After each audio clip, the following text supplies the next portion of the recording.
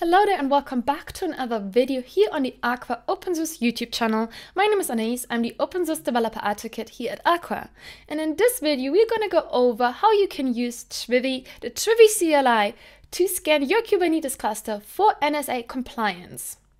If you completely need to compliance scans, a coworker of mine at the time, Rory McCune, and I gave a talk at the last KubeCon EU 2022 about compliance scans. Now we went over different tools that can be used, different types of compliance scans, such as NSA and also CIS compliance scans.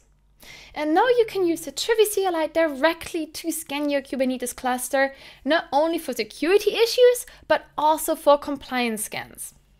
NSA stands for the National Security Agency, and they are releasing a Kubernetes hardening guide on a regular basis. Well, they released one and then they updated it a while later. And the Kubernetes hardening guide is basically describing a set of steps that you can take to make the resources within your cluster and your Kubernetes cluster itself more secure. A lot of the default configuration in Kubernetes are not actually recommended, and the Kubernetes hardening guide is describing lots of these different configurations, changes that you can make to your configurations to make your cluster and the resources running within more secure. Now, generally, when you get started with optimizing your resources, you would Google something along the lines of Kubernetes security best practices, and you would find things like, in your container images, don't use the latest tag. Then you don't use the default roles for your Kubernetes cluster, and similar. And these are all great steps that we can take. However, how do we know which kind of steps we are missing and whether or not we are applying steps that are recommended in the Kubernetes hardening guide correctly? Now, this is exactly for what we use NSA scans. Now, if you want to try out the Trivy NSA scans, you obviously have to make sure first that you have Trivy installed. There are multiple different installation options depending on your operating system and preferences. Then we can head over to the CLI documentation. And within the CLI documentation, we can find the Kubernetes scanning documentation. Now, you can already scan your Kubernetes cluster since a while for security issues. You can create a summary report as a form of a table, or you can get a general, detailed list of all of the different vulnerabilities across your cluster, cluster-wide, or within specific namespaces. Then we can head over from the Kubernetes documentation to our compliance documentation, Kubernetes compliance scans.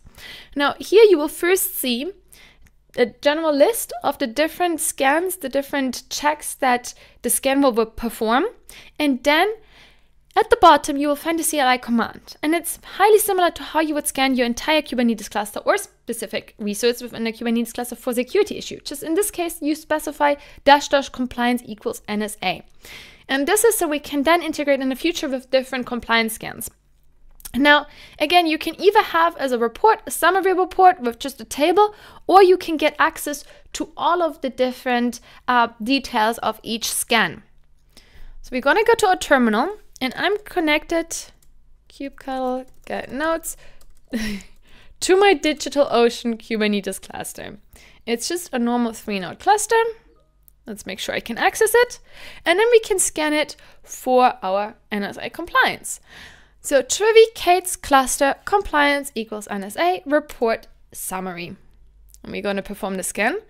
Now this might take a while depending on the size of your cluster. It shouldn't take too long though. Okay, so once the scan has finished, you will see a table with the outcome and the percentage to which the resources within your cluster are compliant with that scan, and also the severity of that scan. Now, we can also get the details by saying report all, and then it will list out all of the details for the different compliance scans. So once the scan has finished, you can see a detailed report of all of the different resources and whether or not they passed the scan or if they failed.